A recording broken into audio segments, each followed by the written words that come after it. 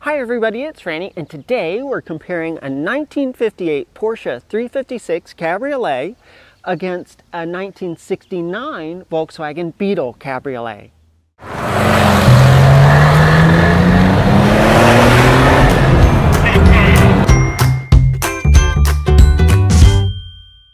We'll start our tour back here in the engine bay of the 356. The first thing you're greeted with here is the large oil filter canister here. Now this is a partial bypass filter. There's an element inside this canister. 356s also have dual carburetors. In this case, they're Zenith carburetors. A couple of other interesting bits to note is that there are these horns down here which are kind of interesting. They're designed to blow warm air on the carburetor, so they're like a carb heat system. So if you're coming off the back of a mountain and it's been quite cold and it's getting a little more humid, your carburetors could ice up. And the whole thought on this is that they will blow warm air on the carburetors and keep them from icing up. I always thought that's kind of a neat touch. The throttle linkage on a 356 is a ball joint all the way from the gas pedal all the way back to the carburetor, so that's kind of neat. The rest of this is all pretty standard, sort of flat 4 air cooled. We've got our large shroud back here. There's a squirrel cage blower on the opposite side of the generator. This is a 6-volt car. We've got our distributor on the right and fuel pump on the left. So up here on the upper right up here is our voltage regulator. Another neat feature of this engine is it actually has a third piece bolted to the back of the crankcase. So that's the piece that the generator is mounted on and the distributor and fuel pump are mounted to. Here in the Beetle engine bay, it's a little bit different. Look, we've got this large oil bath air cleaner because we have a single Solex carburetor in the center here, and a large intake manifold that goes out. This is a single port engine. We still have our generator over here on the right. This is a 12-volt unit on this car, that's really nice. We have our distributor and fuel pump are swapped on this car. So the distributor on the left and fuel pump on the right. No third piece. So the Beetle engines never had a third piece on them.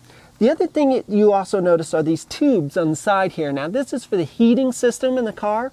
So it takes air off of the back blower here, bypasses the cooling for the engine and runs it through a set of shrouds over the exhaust system in the back there, and then pumps that forward. That's different than the 356. The 356 is using scavenged air over the actual cooling fins on the engine. A little bit different. That's why you don't see these on a 356. Our accelerator is now a cable on a Beetle and not a ball link system.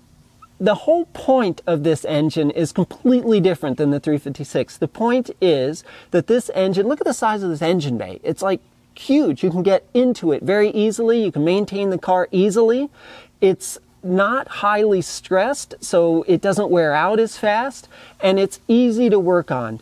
The spark plugs are a little bit challenging, but not really that bad. Everyone complains about them, but you can get them in and out in about 15 minutes. Not a problem. They want things to be easy to work on. They want them to be reliable, and you can go out and start this car. One thing I really like about this car, the carburetor has a choke on it. 356 doesn't have any choke, so you have to sit there and sort of crank it, and it always runs lean, and you have a little throttle hold on the dash, but it's always a little fussy until it warms up. This car has an actual electric activated choke on it. I really like that. That just makes it so much easier for a daily driver. So that's really the big difference between the two engines. The 356 is designed for speed and power. It's a little bit harder to maintain, harder to get into that hole in the back, but the Beetle is designed for longevity and for ease of maintenance, and this is an everyday driver car, so just a little different in the design focus. On the interior in the Beetle, the first thing you notice as you sit in here is your big speedometer here in the center. Has your gas gauge at the top and your turn signals at the bottom. It's all the information you absolutely need right in front of you. They brought the color from the outside of the car in on these little vents here, which is very nice, and also on the glove box as well. The rest of the buttons are all easy to get to. Now remember, this car is 11 years after the 356, so things on the 356 are going to look a little bit different, whereas on a 58 Beetle they would have been pretty similar. as far as switch gears and such go. You got your radio here in the center, it's great, and lights and wipers and things.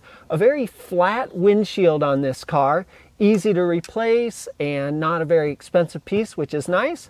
This car's cabriolet, obviously, so the rear view is a little bit different than on the coupes, but you still have your courtesy light up here.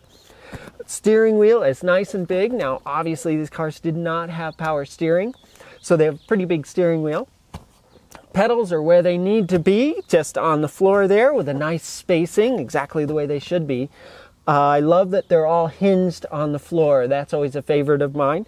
The gear shift right here is in a good spot, although I'd say it's a little bit short. I would like to see it up maybe a little bit higher. I find that I'm always kind of reaching down for it. Your parking brake in between the two seats, that's pretty standard fare on these cars. And your heater controls in between the two seats. So the interior on this car may seem a little bit stark, but it's very useful. It's very utilitarian and easy to live with for a daily driver. Here in the 356, the first thing I think that you'd notice is just a little, maybe a little higher trim level. The front seats are leather. We have leather on the dash as well. This was standard for a cabriolet. We have a beautiful steering wheel, maybe a little more detail in the design here, and a beautiful horn ring on the car. In front of you are 3 gauges, not just the singular gauge that you see in the Beetle. You see a rev counter right in front of you, speedometer on the right, and then this is sort of a general gauge over here, oil temperature and your fuel. So they've sort of split things up a little bit. We got a nice radio here, and this is 1958, and it's an AM, FM, and then a marine band, which is kind of nice to get weather back in the day. Our ignition switch is, of course, on the left, a la Porsche. That's very Porsche-y. But one thing I really like is that the gear shift lever has a bend in it, and it's also a little bit higher relative to the seat, so you're not reaching down for it. It's just in a little better ergonomic position than it is on the Beetle. Our knob up here is for heat, which is actually fairly inconvenient. You have to reach down, find that thing, and you have to spin it a bunch of times in order to turn on the heat. The Beetle is much easier with its 2 pulls on each side of the parking brake. Speaking of the parking brake, where is that? Well, on a 356, it's up under the dash on the upper left side here. So that's completely different as well. Other than that, we have a little smaller hump. We're going to get to the structural differences between the car, but that's the reason for the smaller hump. Pedals are right where they need to be. They're fairly similar to where they are in the Beetle, but you don't see a lot of the mechanisms. They have a nice cover over the back of it there. And just the general trim level, just nicer. Porsche brought the external color into the inside of the car on the dash here, which is really, really a nice touch.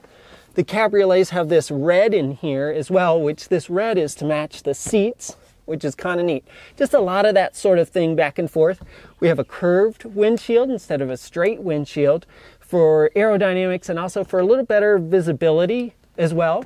So the car's a little bit lower, but it's still not difficult to get in and out of, I don't think. The seats are a little bit larger, a little bit more comfortable, I would say, and they have a little bit, just a little bit of bolstering. They're not quite as flat as they are in the Beetle. So I think I really like these. They have chrome trim here on the sides here. So just a little higher trim level all around. A major difference between the two cars is the way they're constructed. So look at this. The Beetle door is out almost 90 degrees here. That's to help with ease of egress so you can get in and out of the car easily. The 356 stops about here. But the most important thing about it is take a look at the thickness difference between these two doors. The 356 is quite a bit thicker than the Beetle is. And this speaks to the design difference between the two cars. So the 356 is built on a subframe. There's all this metal all welded together into this small subframe, and the running gear is attached to that, and the engine is mounted to that, and then this body is laid over on top of it in different pieces and welded in place. So once it's in, and the rounded, beautiful shape of this car shows up in the doors here. For the Beetle, it's a very different story. That's made from a flat pan where the running gear is all bolted to it and the engine is bolted to the back of that.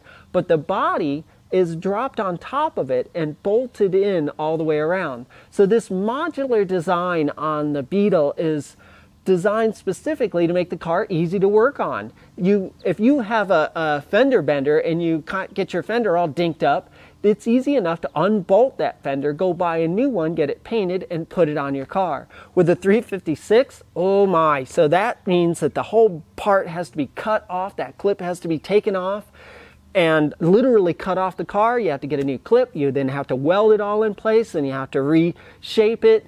It's a huge pain to do any type of body work on a 356.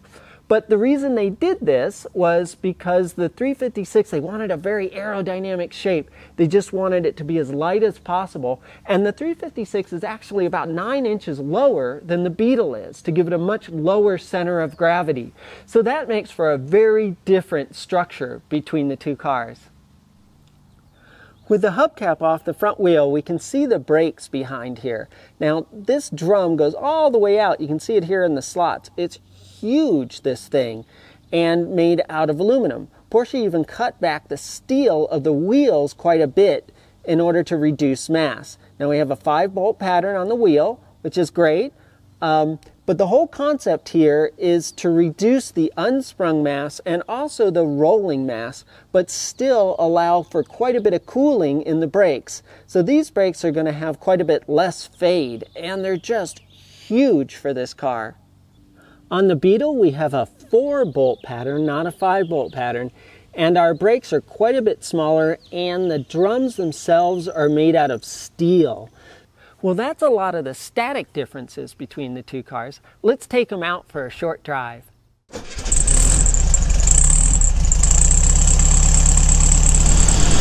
Well, I'm very excited to drive the Beetle for a couple of reasons. One, I've never driven a Beetle Cabriolet before, so that's really fun. And the second thing is that I just replaced the shocks in this car, all 4 of them. And up front, the car had really stiff air shocks in it. It was very bangy. And I can already tell the ride is much better. So I'm very happy with that.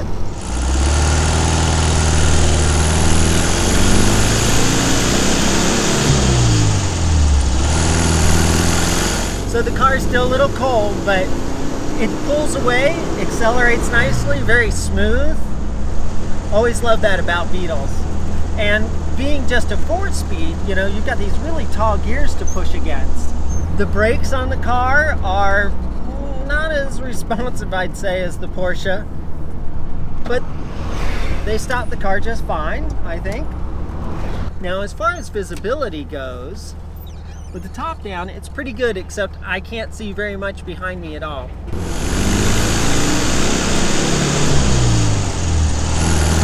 One thing I really love about the Beetles is that tweak.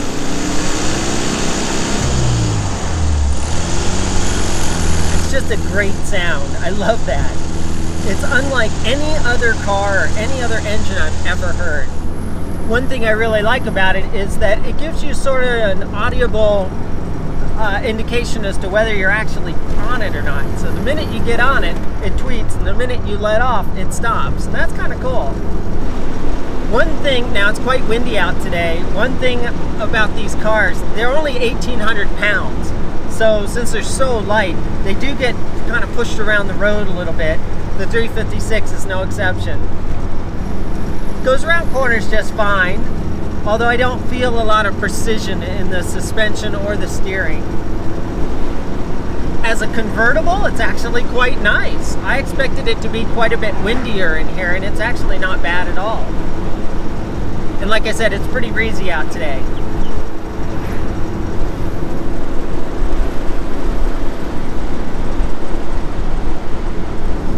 Actually, corner is very flat. It feels great. It really does.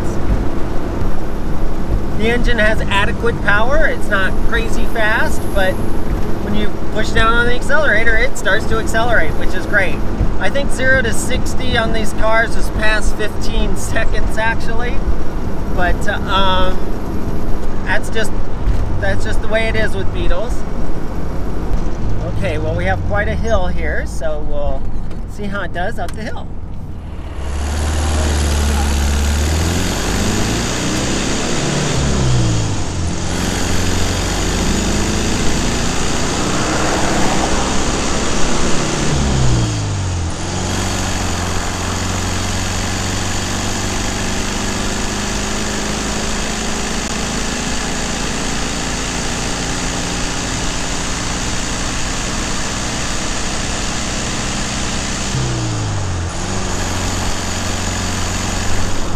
It's nice. So climbing up this hill, and I know what this is like in the 356, we're in 4th gear, and it's a pretty good grade, but we're slowing down. So I'm probably going to have to downshift to 3rd here. Now I'm double clutching my downshifts just to be careful with this transmission. I don't know it well, I know it's old. So in 3rd gear, I'm floored up this hill. It's holding its own. Doesn't feel like it's really accelerating. It's a pretty steep hill. And we're at 6,000 feet, so that's another thing. But it's not unusual in a Beetle to be driving around with your foot planted solid to the wall. It's not that unusual. That I do remember. As far as when to shift on this car, you kind of feel it. The engine will sort of plateau. It gets to a point, it just doesn't feel like it's going to push any further. There's no point. Shift then, or before, but there's no point in pushing it anymore. It's not going to go anywhere. And as a convertible, it actually does really well. It wasn't that windy at all. It's very comfortable.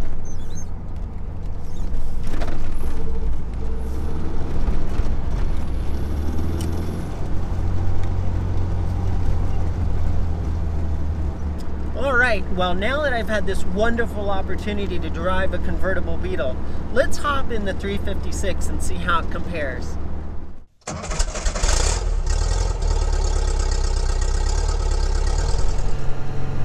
Here in the 356, first impressions, we're definitely sitting a little bit lower. We don't feel quite as up on a pedestal as we do in the Beetle. This particular car is a little bit quieter over the bumps and things than the Beetle was. The steering definitely feels a bit tighter. Everything feels a bit more direct. Notice we don't hear the tweet back there either. It's a completely different exhaust system.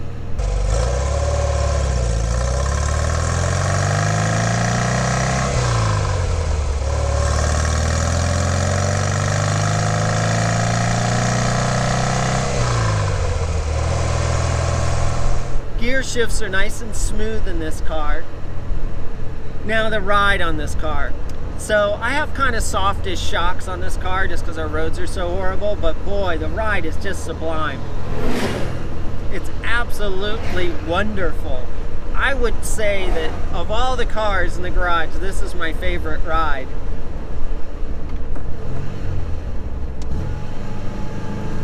The engine is immediate. You can hear that as I double clutch slowly the downshift. It just, rev matching is very easy in this car, and the pedals are really well set up, I think, for heel towing and double clutching.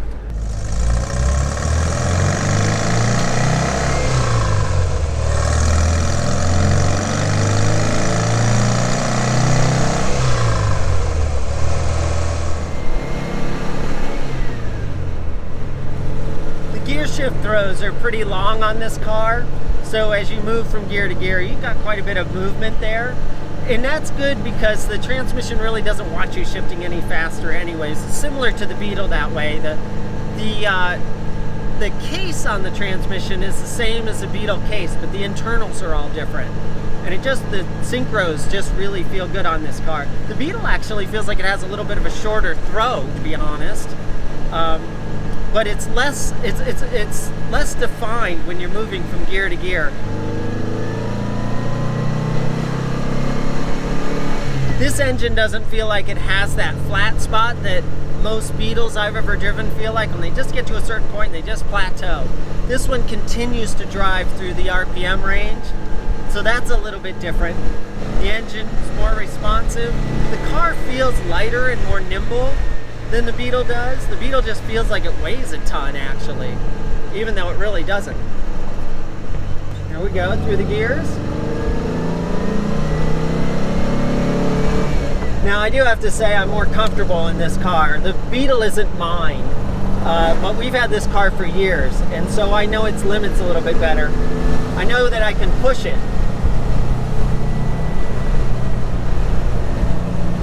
This one's a little louder, certainly.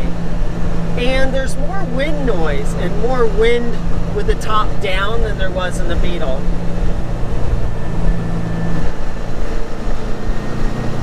It feels flatter going around the corners. It feels more eager, like it really wants to just kind of start carving up canyon roads. Loves that. The brakes are more responsive, I'd say. In the Beetle, you press on them and you kind of have to wait.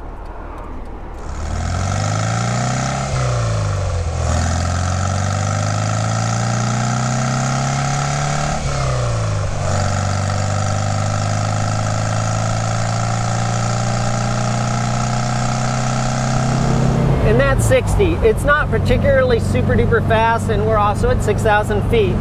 But it's probably half again as fast as the Beetle is. It's a 1660 horsepower engine with about 80 foot-pounds of torque, so that kind of makes sense. The 356 is more expensive to maintain. Parts are way, way more expensive for this car than they are for the Beetle.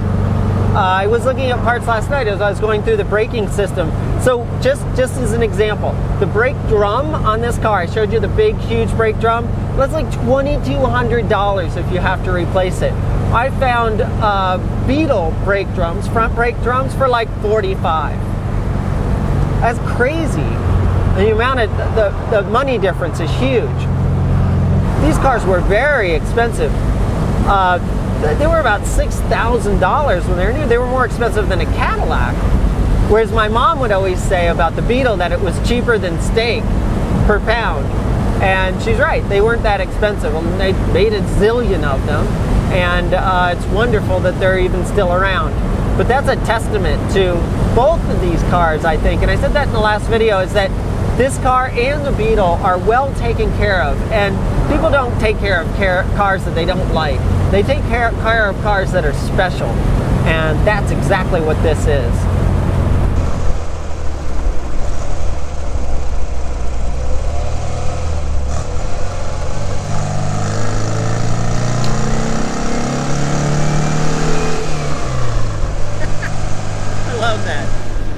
So the two cars are very different. They were built to completely different design philosophies and built for very different reasons.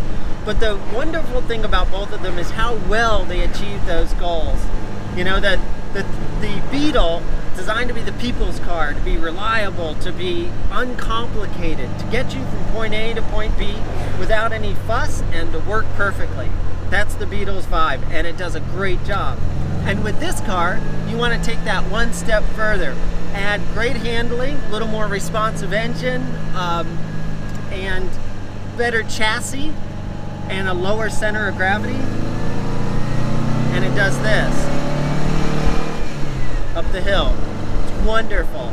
Now I love the sound of this engine. I told you I really like the tweed of the Beetle, but of all fours, there's lots of cars that have four-cylinder engines. This four sounds great. I'm not a huge fan of the sound of four-cylinder engines. I think they're a little flat to me. But this one sounds great. It's the best sounding four, I think I've ever heard. Just thundering back there. Well, I hope you enjoyed our little compare of a Porsche 356 and a Volkswagen Beetle. They're very different cars. Let me know what your feelings are about the two cars. What conclusions do you feel? So thank you so much for watching. Till next time, safe travels. Bye.